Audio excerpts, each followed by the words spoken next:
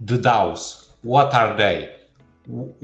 For what purpose do they exist? What did they bring us new that we did not have in the past? How DAOs improve the sense of democracy?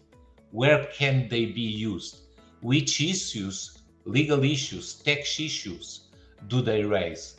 Responsibilities in case of using and developing DAOs that interact with reality, which buy, sell, detain things.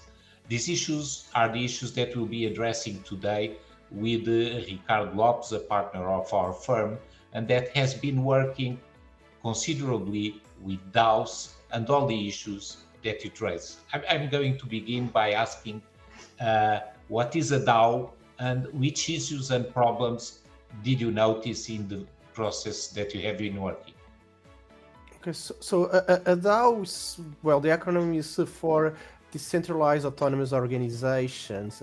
Basically, this is a group of people, usually with a sharing interest, who join as a collectivity, which is usually on a blockchain, where the rules of the community are ingrained in smart contracts. The idea is that the DAO works as an autonomous organization and decentralized organization, in the sense that there is not a person or a group of persons that collectively represents and binds the DAO or decides on behalf of the DAO. So the transactions or the decisions, they are more or less executed by means of pre-established codes, and which are represented in smart contracts. And then, if someone or if the group of the members of the DAO want to change any of the parameters, most decisions, let's say the constituent decisions, then they would have to be approved by an established majority, which is usually represented by the tokens that are represented by the members of the DAO, which they can be granted or offered depending on the structure of the DAO. So the decisions are usually token as a majority, meaning that no one has an effective control of the DAO. Okay, Let's say this is seen as the big advantage of the DAOs, which is they don't rely on a centralized government or a centralized decision of people. So let's say if you compare this with the company, there is not a board of directors of the company, as if all the decisions would be taken by the stakeholders on assemblies where they would approve things by majority. And once they are approved, though, they are carried out by means of smart contracts, which execute what the codes that are approved they have established. Okay, and legal problems and tax problems that arise from DAOs in Portugal. DAOs, they have, let's say, the advantage could be somehow their advantage, which is they don't have a centralized government or someone that represents or binds the DAO,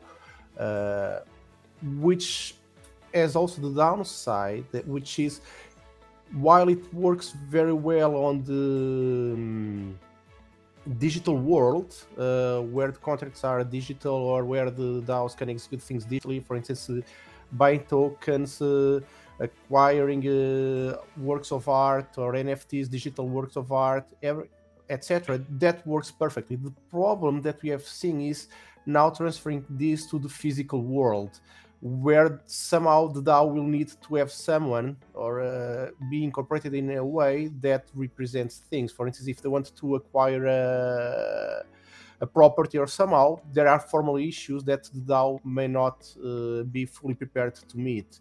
And in this sense, sometimes there is need to be a physical or a legal representation of the DAO, like an association or setting up the DAO as a company, in order to overcome these issues. But this then has the other side, which is somehow is against the proper principles of the DAO. Yeah, but the truth, and I fully agree with you, is that to bridge from codes to physical reality, what we have noticed when we implement things is that we, from an association without for non-profit to a company to something like that, will be required to follow the ends of some DAOs. For example, some DAOs want to have a place, physical place in several countries where to meet, and they want to acquire it. And this needs to be addressed, and that's where the lawyers will come and offer solutions like we've been doing.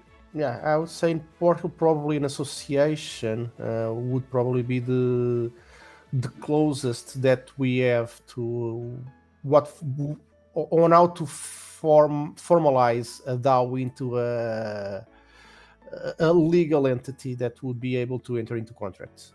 I fully agree with you. I think that now non-profit associations normally represent best what a DAO is and respect more its core idea of creation. Thank you so much. Okay, thanks. Bye.